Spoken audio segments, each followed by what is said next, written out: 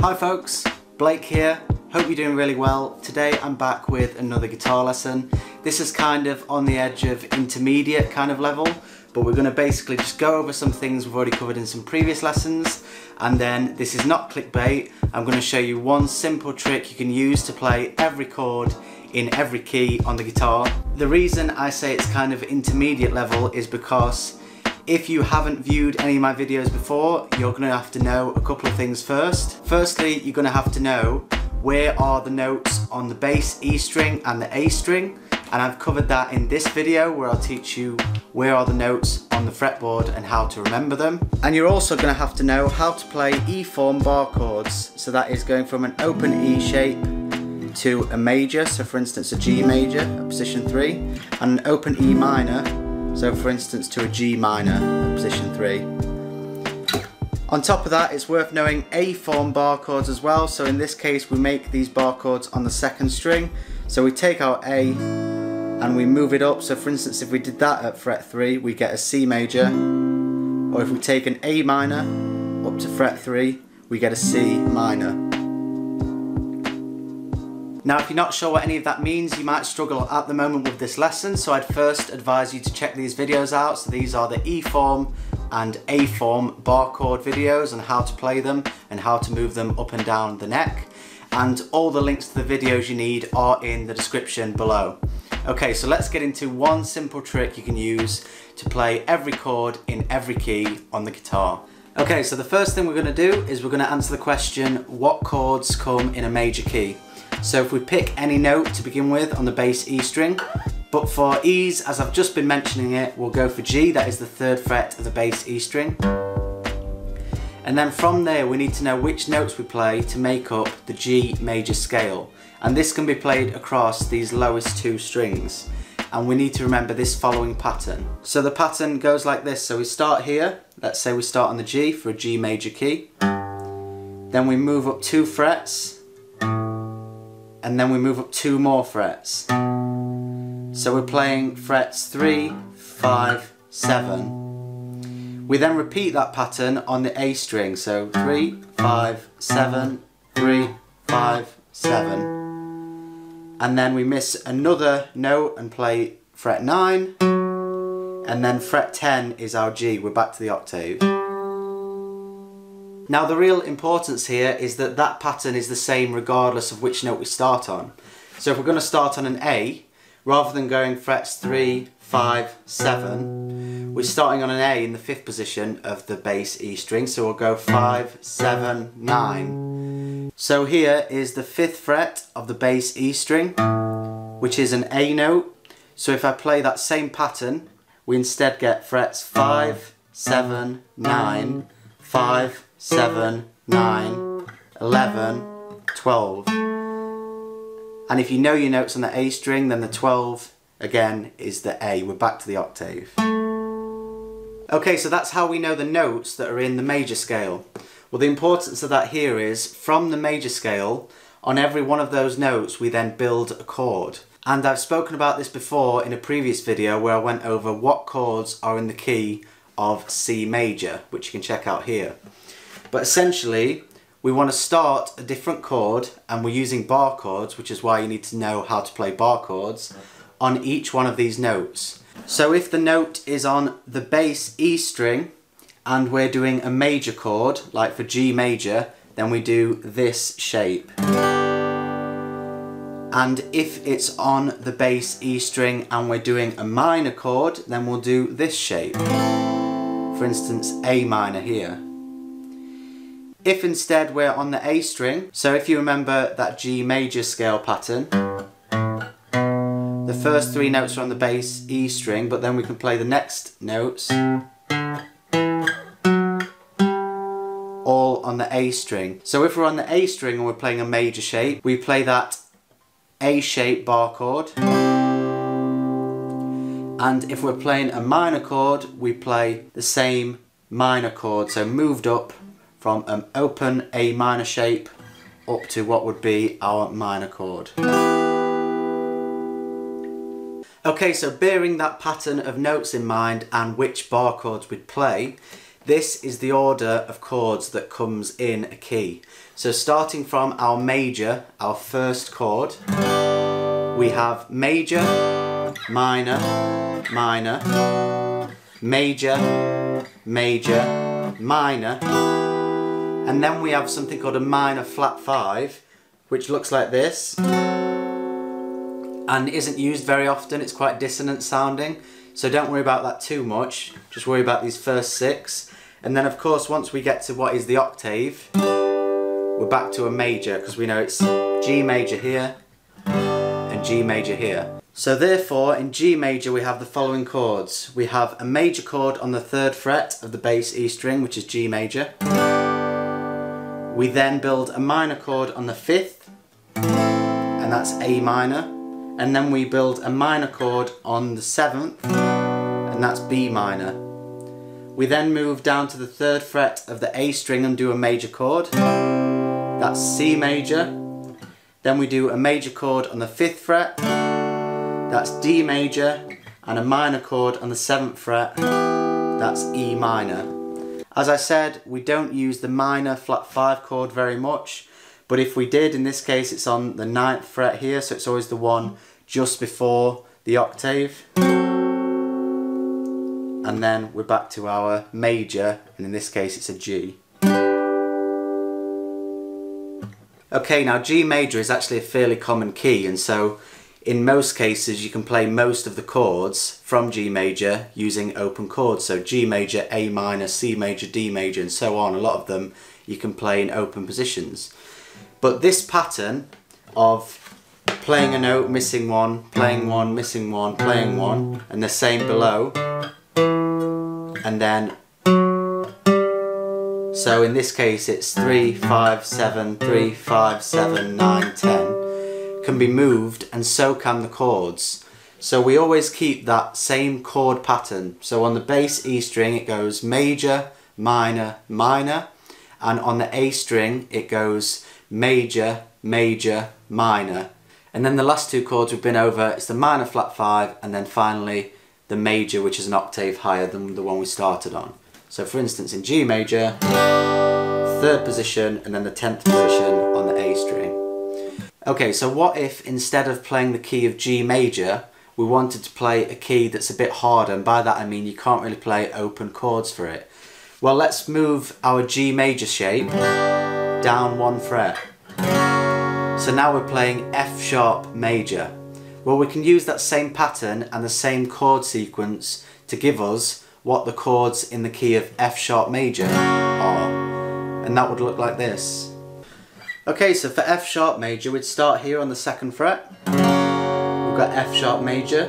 Then we'd move up 2 frets. We've got this minor, which is G sharp minor.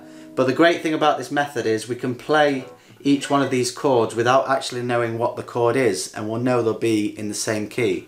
So if we just do it without the chord names for the moment, so we've got our major on fret 2 of the bass E string, then we've got our minor on fret 4 of the bass E string, our minor on fret 6 of the bass E string, our major on fret 2 of the A string, our major on fret 4 of the A string, our minor on fret 6 of the A string. If we want to do it, but you don't have to worry too much, we've got our minor flat 5 on fret 8, and then we're back to our major on the 9th fret. Now you might actually not know straight away that this is an F sharp major, but you can work it back. So if we know the 12th fret here on the A string is an A, then we've got here a G sharp, here a G, and therefore the 9th fret is an F sharp. So again, it's worked using this same chord pattern and this same numbering system.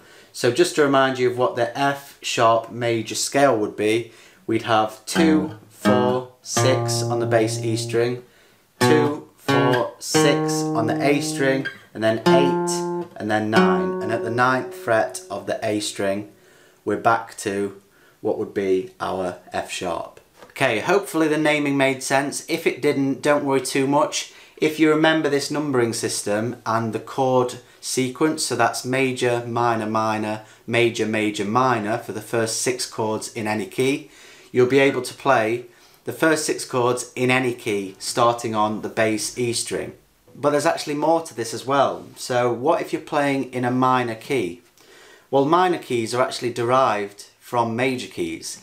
So this is what I mean by that. If we're playing G major, we know we've got these following chords. We've got G major, A minor, B minor, C major, D major, and E minor as our first 6 chords. Now the 6th chord, E minor, is actually the relative minor key for the G major key. And basically that just tells us that if we're playing in E minor, we've got the same chords available to us as if we're playing in G major. So this is really useful to work backwards, because we know if we're playing E minor, well, if we make that the minor chord, we can go backwards, so then there must also be a D major, there must also be a C major, there must also be a B minor, there must be an A minor, and there must be a G major. So those 6 chords can also be used in the key of E minor. Okay, now I'm an acoustic guitarist. You might be, you might not be. But one other thing to mention is, what if we're playing a key, for instance D major, and we're right up here? So D major, the first chord, D, would be on the 10th fret. Now as we start moving up here, it's getting a little bit awkward to play bar chord, basically. We're reaching the body of the guitar, it's very hard to make full bar chords, so we can't use this exact system. But what we can do is quite clever, we can kind of reverse it. So rather than finding our first chord, the D major, on the bass E string, so here at the 10th fret, we can find it on the A string. So for the D major chord, on the A string, it's at the 5th position. Now we've got a lot more of the neck to work with now, so here's how we go from this to playing all the chords in the key of D major, for instance. So again here, we're going to do a note pattern and then we're going to build our same chords on them. So if we're starting on the A string rather than the bass E string, we've got a very slightly different pattern. So if we're starting on D, which is the 5th fret here, we still want to do that same initial pattern of 5, 7, 9. So that gives us the first 3 chords. But then we're moving up to the bass E string, and rather than doing kind of exactly the same, so remember from going from the bass E string we go, we play the same frets. What we do here is we play 5, 7, 9 on the A string, and then we move down and miss another note and we do 3, 5, 7, 9, and then 10 is our root note, so our D. So slowly we've got, starting on D major, which is here, the 5th fret of the A string, 5, 7, 9 in frets, and then we drop down, we miss one out again and we go 3, 5, 7, 9, and then 10 is our D. Now the pattern of chords that we apply to this is exactly the same. So remember, on top we've got major, minor, minor, major, major, minor. Okay? They're the first 6 chords, as we've been over a couple of times. So now we do that same thing. So starting at D, we've got D major, E minor, 2 up again, so F sharp minor, this is at the 9th. And then remember we drop down to the 3, so we've got G major, A major, and B minor. And if we wanted to, we can play our minor flat 5, and that's here at the 9th position. And then we're back to a D. And once again, if you're not crystal clear on where all the notes are, you've just got to remember the pattern and which chord you're playing. So I appreciate I've gone through that quite quickly. Hopefully it all made sense. The last thing to do really is just to try and kind of cement it into your memory.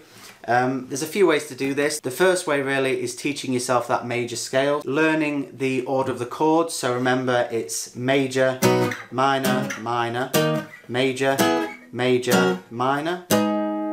and then minor flat 5, which isn't really very often used, and you're back to your major, in this case B major. And then the last thing you can do actually is, once you've kind of got it in your mind, the order of the chords and maybe some of the notes up and down these strings, if not all of them, you can then start playing some of your favourite songs or covers only using bar chords. So for instance, if you're playing a song in A, and let's say it goes A, D, E, D, you can then just change that so you're doing it as part of this method. So A,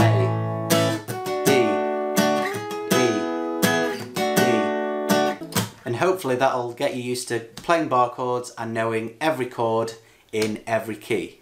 Okay, thank you very much for watching. This was my lesson on how to play every chord in every key on the guitar using a simple method. So remembering the major scale pattern, applying the chord shapes to it, and then you can use that for any key you want.